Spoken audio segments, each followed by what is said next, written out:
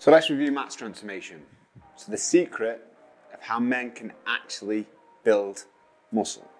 You may have heard me say this many times before, but the secret is you have to be willing to leave the ego at home. As you can see by Matt's before picture, possibly everything in his body and his mind was he wanted to join the gym to get bigger.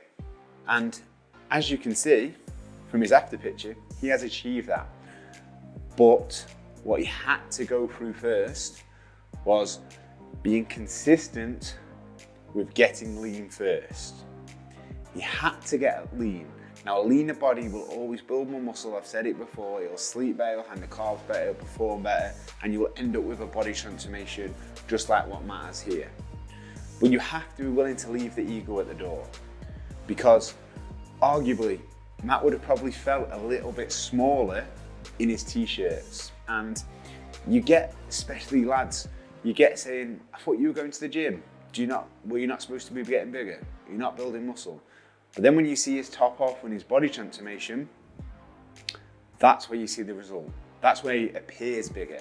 That's where he looks bigger. Because if you go into the gym and you've got no history of weight training before, no history of eating a high protein diet before, you want to get bigger, and you just start eating loads and not really following a consistent plan and don't want to get leaner, you want to get bigger straight away, you want to skip the most important stage, when you take your top off, you will be carrying far too much body fat and you're maybe going to build muscle, but you're not going to build a physique. And when it comes down to it, if we're all chasing body transformation goals and body composition goals, how we look in our head and how we want to look is going to determine how lean you can get first as a male, and then you want to build up. Now this is goal orientated, of course it does. Nobody has to look a certain way.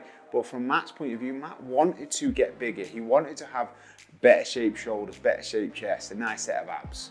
So I'm explaining to you the process that you have to go through if you want to achieve it. So never skip that first step. You have to make that sacrifice and ignore what everybody else is saying.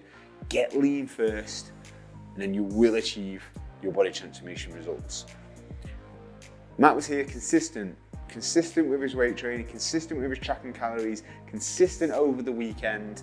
Now this isn't a sexy answer, this is a boring answer, but that's what you have to do if you want to achieve results. I wanted to make this transformation review a very honest review. You have to be willing to sacrifice your ego, lads. You have to be willing to be consistent over the weekend if you want to achieve this type of result. Does it mean that you never have to enjoy things at the weekend again? No. But you have to be willing to commit to go all in. Now body transformation like this is like rolling a big stone up the hill. It's hard at the start.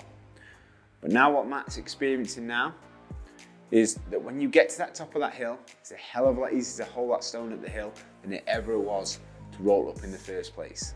And that is probably one of the best analogies I've heard. I've heard it many times before. I certainly haven't made it up, but that shows that if you're like Matt, if you're consistent, yes, it's hard at the start, but now he's at the top of the hill and it's easy for him to maintain it and have a lot more flexible lifestyle and a lot more enjoyment by going to the gym. So Matt, hats off, incredible body transformation.